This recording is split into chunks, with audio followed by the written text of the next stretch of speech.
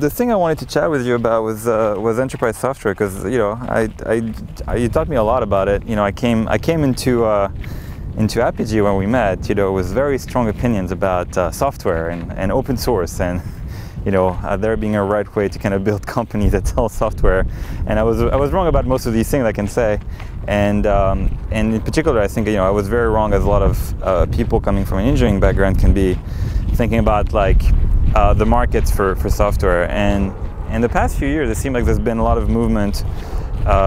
There's always been a lot of enterprise software companies, but it seems like there's more and more of them now, and more plays that are kind of really revolve around enterprise pricing of software and enterprise plays. And I don't know if it's me just kind of being more aware of it, but if you also feel like it's been a trend, actually, right? That people have been shifting towards enterprise software. Well, no, I mean, I think that it goes through investment waves. I think that, the interesting thing about enterprise software has been that, it's really been a 20-year thing, which is that companies have been going and having to, by necessity, go and adopt, internet technologies for their businesses. And so, and there's been different waves of it. Way back in the day, every company needed to go and have an e-commerce site, or so everybody went and bought all the app servers, and companies like BEA, that some people may remember, did a lot of business in helping people, get their applications online or their e-commerce sites. And my company, Epicentric, when everybody wanted to go and have a web portal, they came and bought software from us. And you had people like Vignette going and getting with content management and all of that. But that's because the companies have always had to catch up. That's one aspect of it. That's infrastructure. That makes sense. Yeah, and then you had a lot of other stuff like the productivity software coming online, and people going and buying the collaboration software, and Microsoft with SharePoint and all of that. But a bunch of other companies, and that modern day equivalent of that is literally just Box, and Dropbox to a certain extent, but Box is just the latest iteration of collaboration software. Right. So and we have all of the database companies, and going and doing replacements. So there's this constant wave of enterprises, companies need to go and buy software. And so if you're a startup and you're trying to figure out what where is there going to be a way that you can go and solve a problem, the enterprise market is always really interesting. I think what's been really fascinating to watch has been kind of the different types of experimentation that's happened around how you sell to enterprise. And as far as I'm concerned, actually, that's been the only interesting thing to watch. Right. You're correct, right? Because it's kind of like, it feels like we're seeing more and more enterprise plays, because people are still kind of coming off the internet wave and the mobile wave and the cloud wave, and kind of just everything kind of that the companies have to catch up to. But the one thing that's really been changing is like the sales models and distribution models in general, right? Of like how people package that software. Maybe that's why we're seeing more and more activity. And so, I mean, very noticeably, there's been like, I guess, the SaaS wave, right? Where people were like doing this kind of subscription pricing. But like, what else have you seen that's kind of very interesting? Well, so I think that the biggest thing that's changed, obviously, has been the SaaS play, and that's, I think we all understand that pretty well, at least the basics of it. Right. I think what people don't fully appreciate has been, so I think most startups are really good at understanding kind of the first order economics of SaaS. What they don't understand is how to get scale out of it. Right. It's really funny. One of my colleagues from Six Apart, Michael Sippy, who went on to run product at Twitter, he was on a panel at South by Southwest, and this was after, I think, whatever the big the big collapse in 2008 or whatever, somebody asked the question of what are the skills you need to know, to prepare yourself. Right. Like, what should I learn? Should I be learning Ruby? Right. His comment was, you should be learning Excel. Yes. And everybody laughed, but he was dead right. Yeah. And especially when I look at companies focusing on developer startups, open source startups, I always think that in the back of my mind. Yes, you should learn Excel. You should have learned Excel. Yeah. When I see, I'm not going to name names, but when I go and see like blog posts about like the open source business model, how it doesn't work, and I'm like, you know what? There's a guy that didn't learn Excel. Right. Because the reality is that you look at the companies for whom open source business models are working, they just did the math. Right. And that was actually the most interesting lesson I learned many years ago in the enterprise space, was that you actually, your price was like the last thing that you figured out. Like you just, you could just backwards derive what your price needed to be from what it was going to take for your business to work. Right. And the companies that did the reverse of that went and said, oh, I think my software should be worth this much, and then sort of tried to take it from there, they ended up always in the situation where the economics didn't work. The unit economics of what they were charging for did not scale up to actually build a business.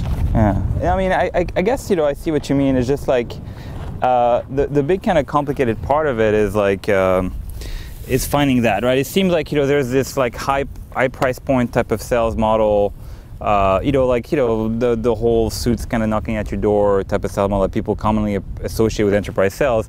And it goes all the way to this like, box-like model where you're selling like a lot of seats on a subscription model, and everything in between, like what GitHub, I guess, and GitLab are trying to do, which is kind of somewhat different as well. Well, I mean, I think the GitHub and GitLab and so on, those are collaboration companies. Right. You and I have had this conversation before. They have more in common with SharePoint than they do with, and same, I'd throw Atlassian in there, things like Jira and so on. They're more in common with Office 365 right. than they do with developer technology. Right. Yeah, it's really about sharing kind of data in the company. Exactly. Yeah. You can think of them basically as collaboration software targeted at the developer vertical. Right. And in fact, when you look at things like Jira and so on, they've expanded into project management beyond just that.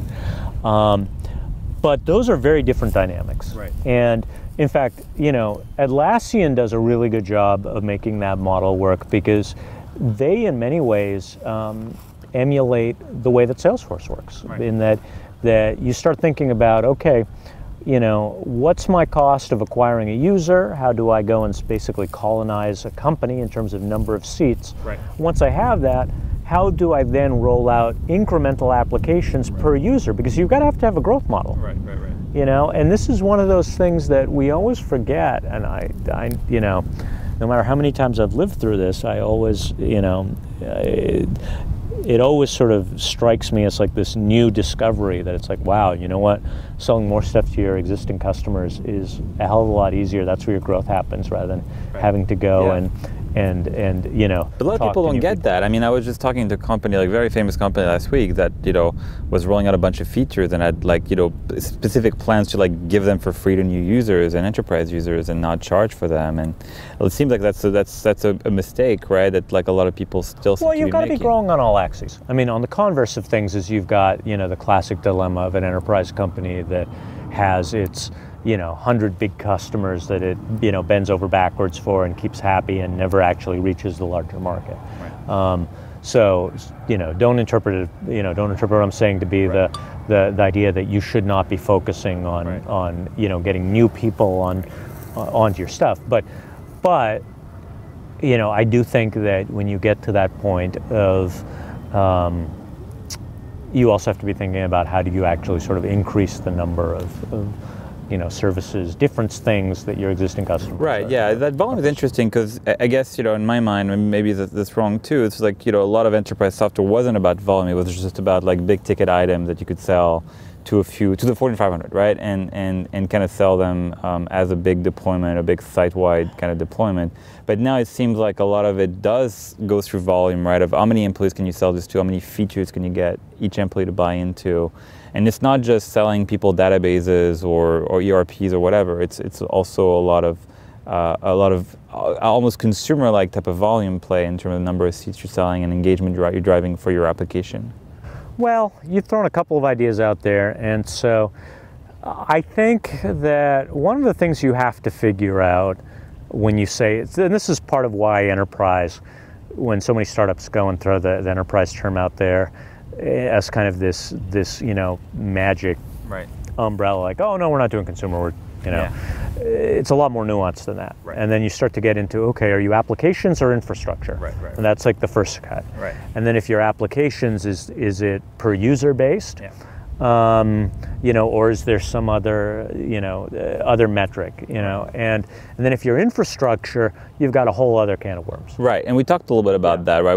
We mentioned quickly like open source plays. Right. There's your startup like closed source big license plays. What else do you see in that kind of on that side of the business? Because I think a lot of people are familiar with kind of at least some of the current and emerging pricing models for application. Well, I mean, again, infrastructure is, when you get into infrastructure, it gets really interesting. I mean, look, this is the whole.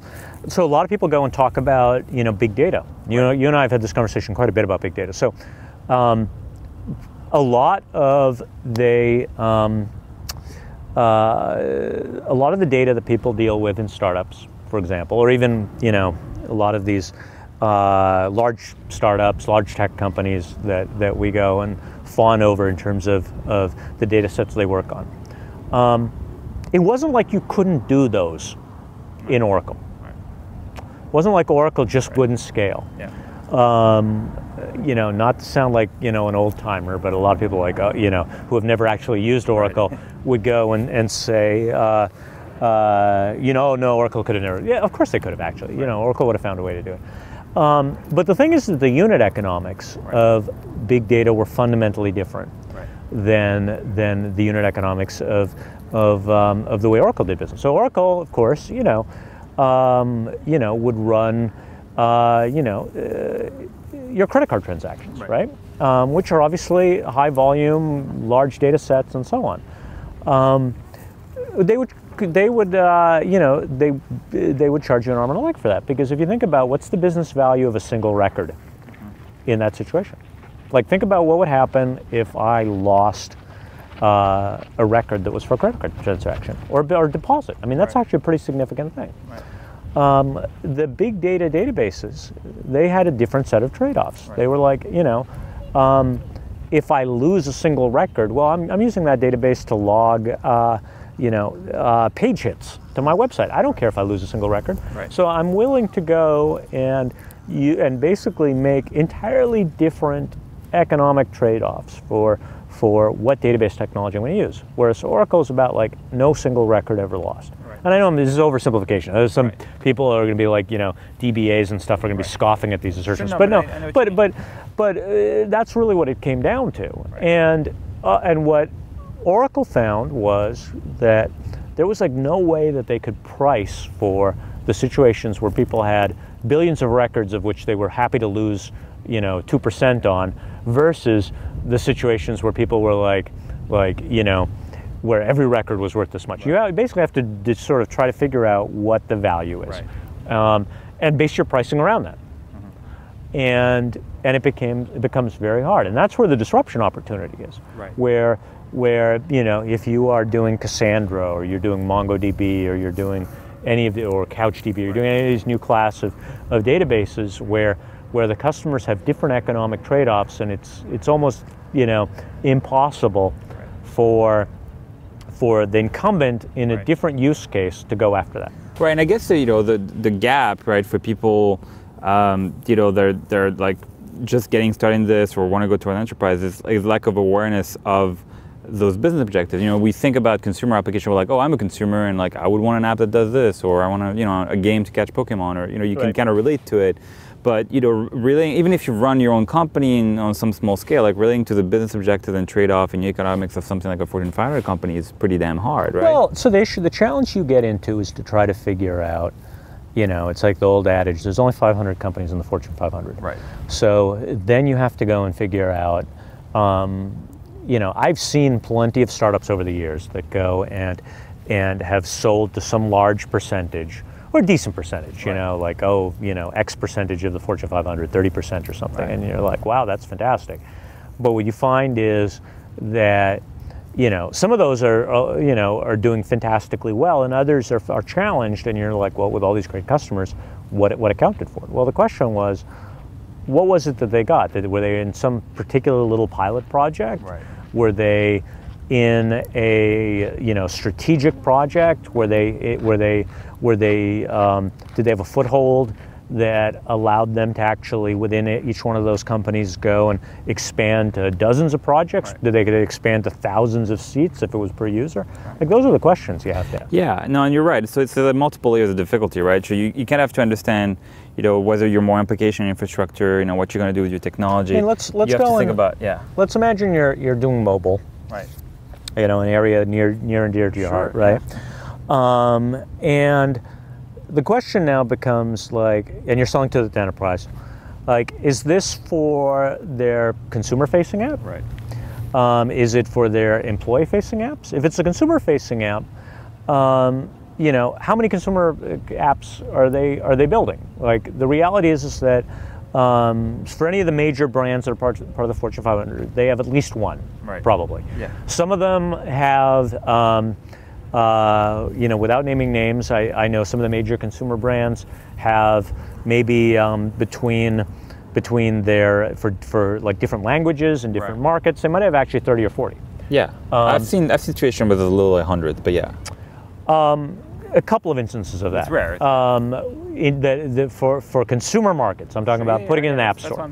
Right. So now you're thinking about, okay, how do I price for that? Right. Right.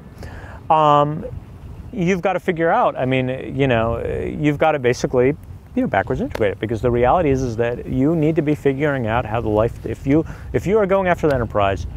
You need to make it to the IPO in a way, quote unquote, with 500, Fortune 500 companies that are going to, some of which are going to buy your product, and they all have, between 1 to 30 apps, right? And so the math has to work that way, right? If you think your value is tied to the number of consumer applications. Again, going back to that question of doing, being able to do Excel. I mean, you've got to figure out a way that you're going to get. Ideally, you're thinking, assuming that's your end state, but regardless, I mean, you're talking about scenarios that you're getting to 100 million a year in revenue, right? And ideally more than that. Right. But just to be thinking about that, just to be at the point where you're thinking about doing an IPO. So again, how are you getting to the point where each one of these customers is spending at least a couple of million with you per year? Yeah. How does your $50 a month pricing model?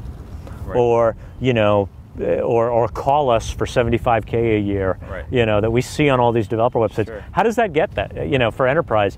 How does that add up? Right. It doesn't for a lot of them, and that's where they dig themselves into the problem. Yeah, that makes a lot of sense. Yeah. So again, that's where I go back to, so then you back out of it, and you're going to say, okay, well, that means I need X amount of projects, right? Okay, and how are you going to get to those multiple projects? And we talked about this. Either more seats, if you're seeing those employees, or more features, or you have someone to cross-sell or upsell, and or just have a higher. And one of the things we did at Apigee that I thought was awesome was just driving up the average contract value, right? Just having this constant push to try to get more value out of the product that we add, right, and get more dollars out of that. Well, I think we'll see for any company that's successfully executing on the enterprise, and I think this is the thing that over the years, I know you and I have had this conversation. We've seen it looking at plenty of companies. The ones that make it work have figured out how to do it, right. And the ones that have gone in and embraced this completely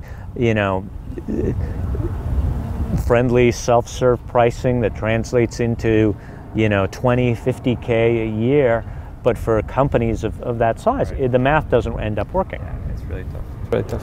Cool. That makes a lot of sense. Thanks. Yeah.